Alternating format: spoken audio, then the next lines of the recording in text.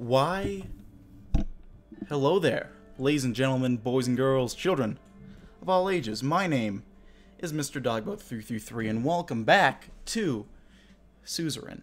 Now, in the last video, we had our meeting with the Alliance of Nations, and we managed to get a Roomberg sanctioned and guarantees from the whole world that if they try to fuck with us, they will get fucked by the world at large. So that's pretty neat. We also had a good old notice of resignation from our good friend David Whiskey. But he also warned me about a potential imminent coup, which is a little concerning. But you know what? We're not going to take threats lying down. We're going to move forward. In fact, we're going to have... Well, we have this question real quick. We'll take a gander at it real quick. My future in Swordland is in doubt. It may be the right time to diversify my resources by keeping my money reserves safely abroad in the case of an unexpected departure. Let's not move. This may be a bad idea, but I feel confident. I think we can do this. So, dinner no. With the election looming, I'd practically been sleeping in the Ruined Palace lately, but tonight I made a deliberate effort to get home early. I told Monica and Deanna I'd want a family supper, just like in the old days. Monica had promised to cook something special. The usual crowd of protesters was waiting for me outside the gates of the complex. The guards formed a cordon and let me through. Don't look at me. I rushed past the guards to my door, when I decided to lock the front door behind me. I hurried past them, went inside and locked the front door behind me. I heard footsteps coming away. "Hi, Papa." I opened my arms to embrace my daughter. She hugged me back happily. "How was school today?" Deanna shrugged. "I won a prize at the science fair. Honestly, I think they were teaching girls different stuff before because they knew we were smarter than boys." "You might be right." Deanna smiled. "Mom was in there. I've got some homework before dinner." I followed her with my eyes as she went upstairs. She was starting to look more and more like her mother. I stepped into the kitchen. Monica was stirring a pot on the stove, her back turned to me. I snuck up Monica and gave her a hug. She screamed and dropped her ladle. "God, Anton, don't startle me like that. You know I'm still on edge after the parade." Hey, can a man greet his wife? "Yes, of course. Just walk in a little more loudly next time. Why don't you go fix yourself a drink in the living room? I'll let you know when dinner's ready." I sat down in the living room, poured myself a bit of whiskey, and flipped through one of Monica's women's magazines. It took me a second to realize Monica herself was on the cover. The headline, Swordland's Woman of the Year. Deanna came rushing back down towards the stairs and made a beeline for the coffee table. She picked up her pencil case. "Almost forgot that." "What do you hear from your brother these days?" "Not much. He writes me letters sometimes." "Papa, are we a socialist hive mind?" "Frank's just been spending too much time in Arcadia, sweetie." Monica appeared in the doorway. She smiled at the two of us. "Dinner's ready." The three of us gathered around the dining room table. Monica ladled out bowls full of zabla. The stew tasted as good as it smelled. Now that we're all here, I wanted to say something. I know the past 4 years have been hard on all of us. So busy focusing on the needs of the Sorcerer people that sometimes forgot about Swordland's most important people. My own wife and daughter. I hope I can make it up to you someday. Monica's eyes were shining. Once the election's over, I'm taking you both on holiday. Monica sighed heavily. "Anton, I think you should quit politics, not just drop out of the elections, retire." "I can't. I've come too far. With everything that's happened, I don't think you belong in government. Of course, I don't want to lose this progress we made for women, but I'm afraid that'll happen anyway. You being president hasn't been easy on any of us. Maybe we could go back to the things we were before." "Sorry, Monica. I've got to keep going." Monica's lips formed a thin line. "You never did know when to give up. Can we finish dinner now?" "Of course." The three of us finished our food in silence. Once we cleared our plates, I went up to my study. I still had work to do.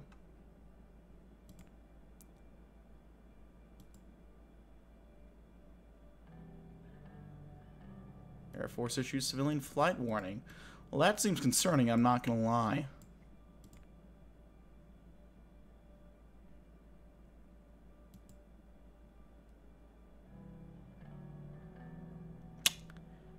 Oh!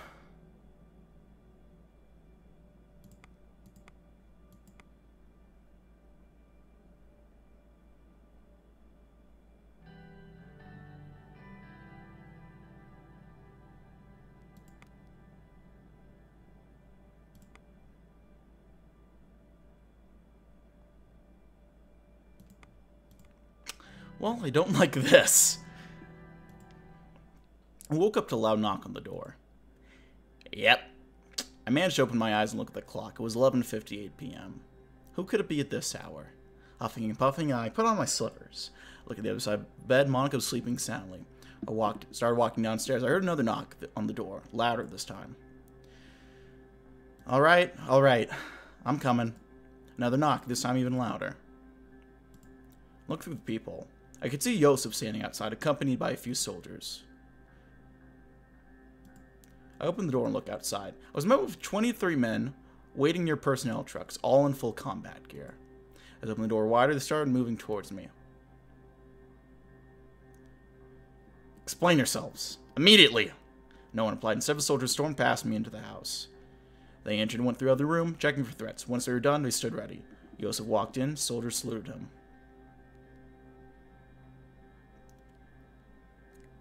Do you think you can just get away with this? I'm sorry, but your time is over, Mr. President. You're under arrest for your crimes against Suzerain.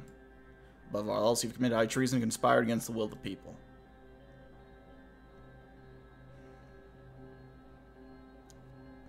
How long have you been planning this? Since the day you betrayed your country. The military had no choice but to take over the government to ensure the well-being of Suzerain and its people. The Grand National Assembly is hereby abolished along with the immunity of members of Parliament. In addition, a curfew is now in effect and all gatherings are banned until further notice. All government officials suspected of betraying their country will be tried in a military court and made to answer for their crimes. That includes you, Mr. President.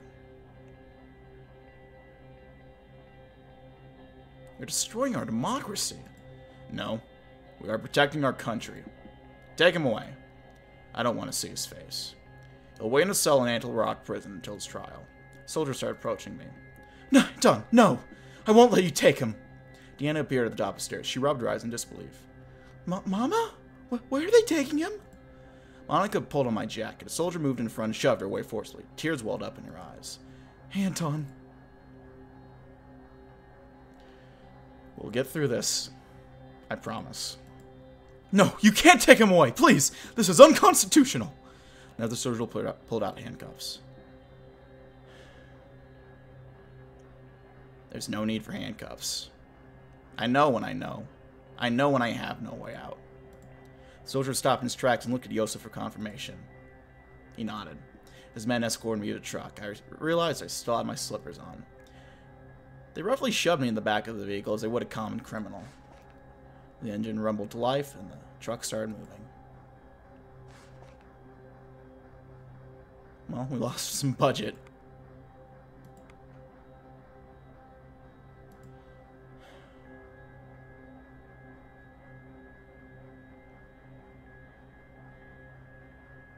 Well.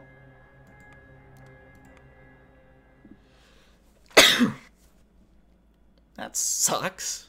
Sometime later. I'm gonna sneeze again, goddammit. Huh? Excuse me. I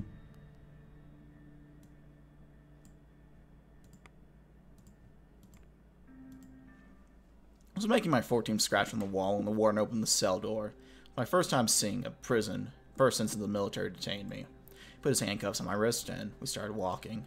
Barely had enough energy to ask where we were going. I just assumed the worst. He told me today was the day of a trial.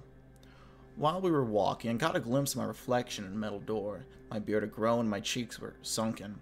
The conditions I were held in were showing. It was only one load in a prison truck. After a couple hours had passed, we finally came to a stop.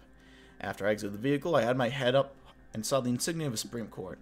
Soldiers grabbed my arms and led me aside. They gestured towards the table in the courtroom. I took my place at the table.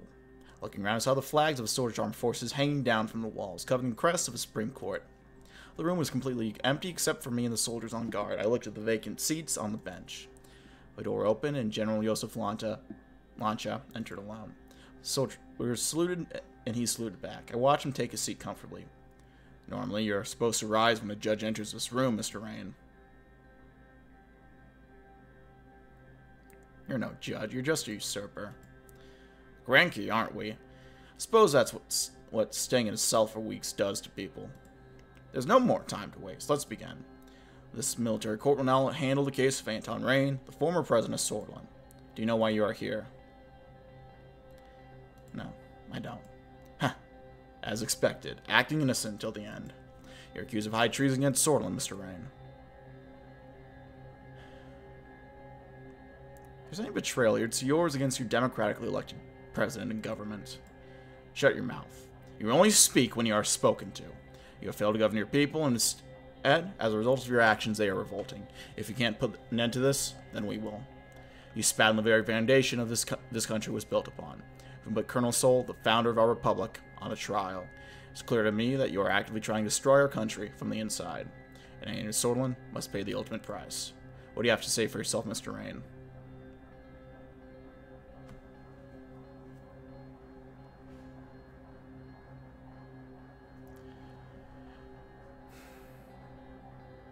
Dragged Swordsland out of recession and brought us to a golden age. Without me, this republic would have crumbled.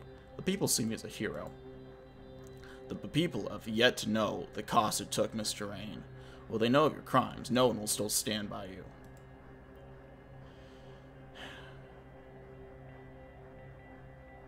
Doesn't matter what I say, does it? No. Not really. His mouth twitched upwards as a smirk started forming on his face.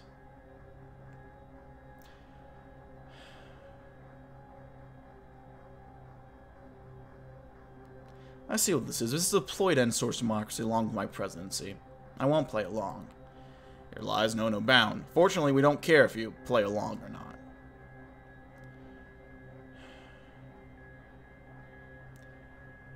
Just get on with it, then. Finish it. Gladly. Joseph walked towards me and leaned in as he murmured faintly, "Don't worry too much, Mr. Rain. We will make good use of the economy you left for us."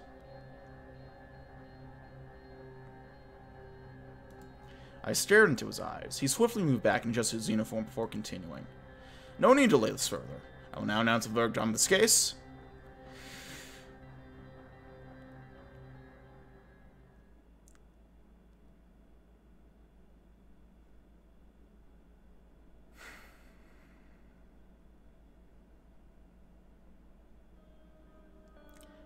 Joseph Lancha tapped the gavel.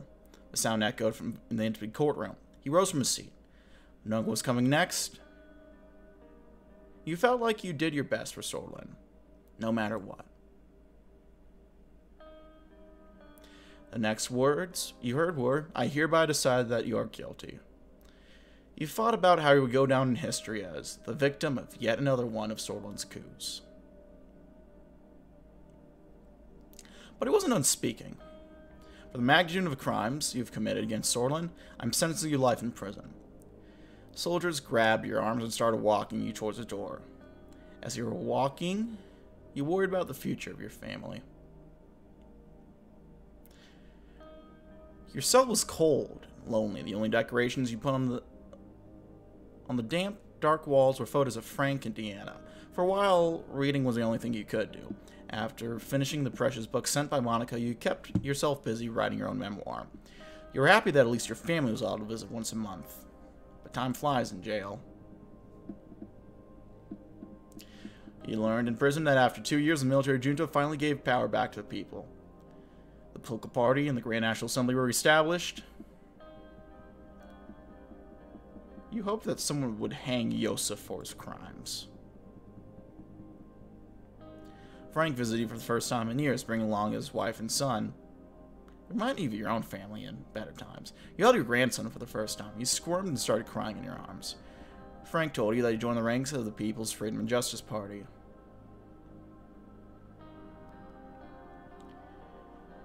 You told him not to get too deep into politics. After 7 years in jail, Stone's new president finally granted amnesty to political prisoners from the military rule days. You looked yourself in the mirror as you were packing up your belongings to leave. You'd grown old. Took your first steps outside. Freedom felt good. Monica, Deanna, and Frank were waiting for you. Unfortunately, the years hadn't been kind to Monica. But they hadn't been kind to you either. Getting used to a free man took years. You finally felt confident enough to plan out what to do with the rest of your life. You chose to find an earnest job. Life was good. You took up woodworking and became a carpenter. It was a menial job, but at least it was honest. You had to get by somehow. A week after your 66th birthday, a woman knocked on your door. She was a young upstart journalist fascinated by your life story. No matter what you did, she kept coming back. Finally, you gave in. She said she was working on a book about you. You helped her as best you could. After many hours of interviews, she said that she had enough information and disappeared from your life. You looked up a name she'd given you, but you couldn't find it anywhere. You suspected she used an alias. You wondered why. You heard a knock on the door. It was a delivery man with a large, heavy package. The package was filled with copies of books. There was a small note on top of it. Thank you. Carol Circas. You picked up the book. It was titled Suzerain, The Story of Anton Rain. Your family smiled.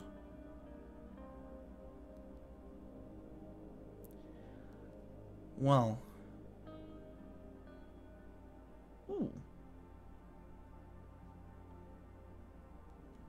Well, let's see what we got. We are right in the center over here, looks like.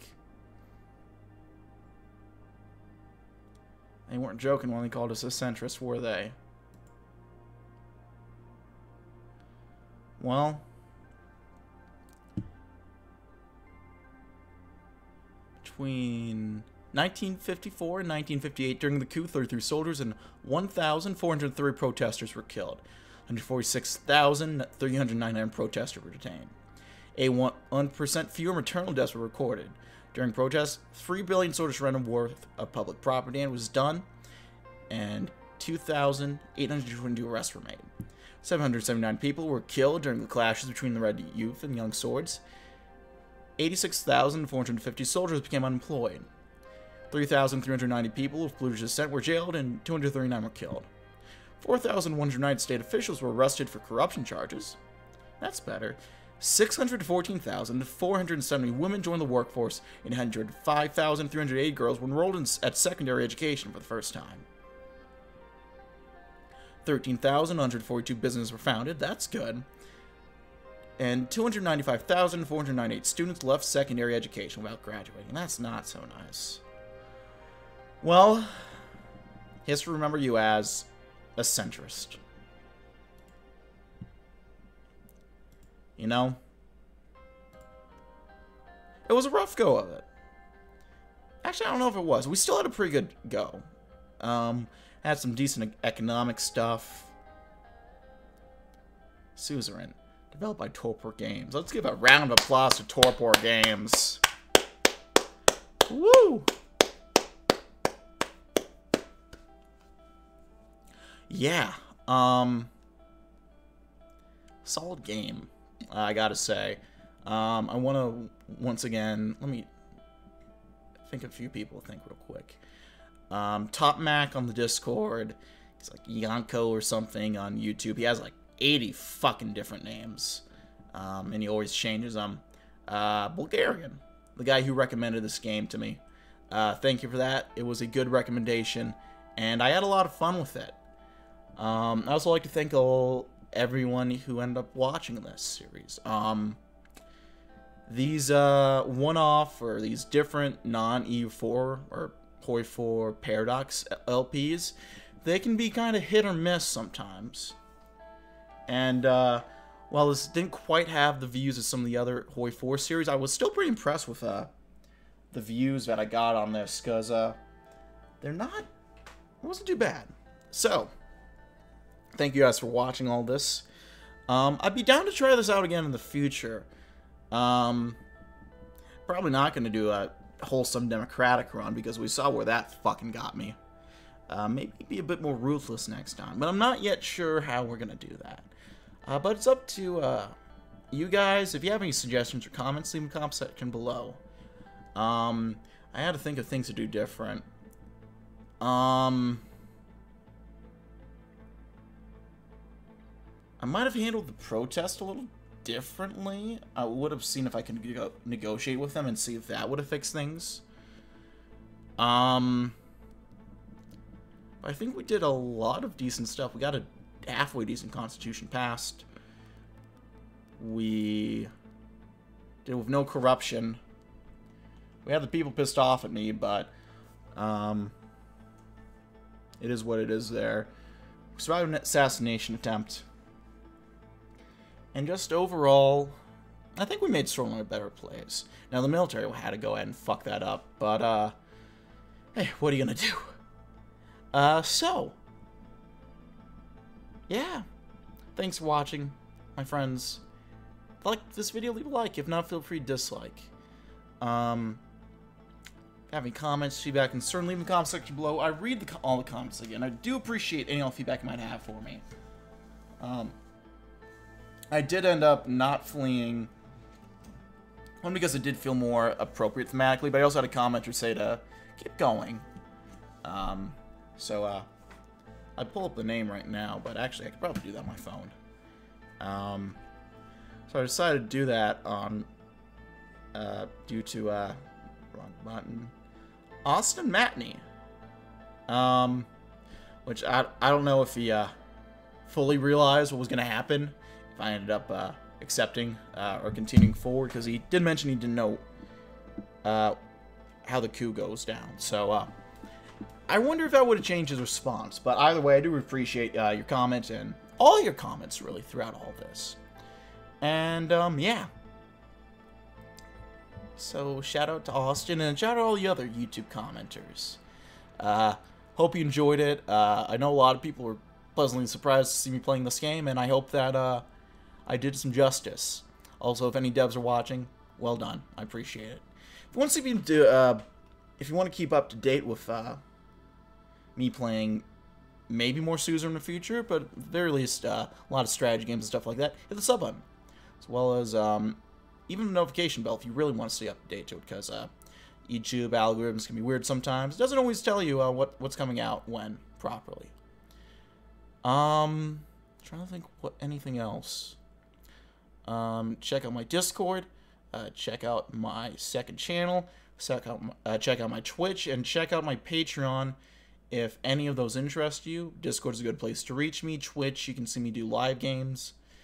I do a decent amount of recording on there. Not this one, but most of the series that I've had going on recently, I record first on Twitch and then upload to YouTube. So if you're interested in any of those, Patreon's there if you want to support me financially. It's fine if you don't, but if you want to, go for it. And then second channel, you can upload shit on there, but or work on shit for that. But that's gonna be my non-gaming related stuff. So if any of that interests you, check it out. And that's really about it. One more time, it might sound like a broken record, but thank you all for watching. I had a lot of fun. And I don't know what's next, but we'll wait and see, won't we? My name has been Mr. Dogbot333. Stay beautiful, and stay hydrated, my friends. Bye-bye.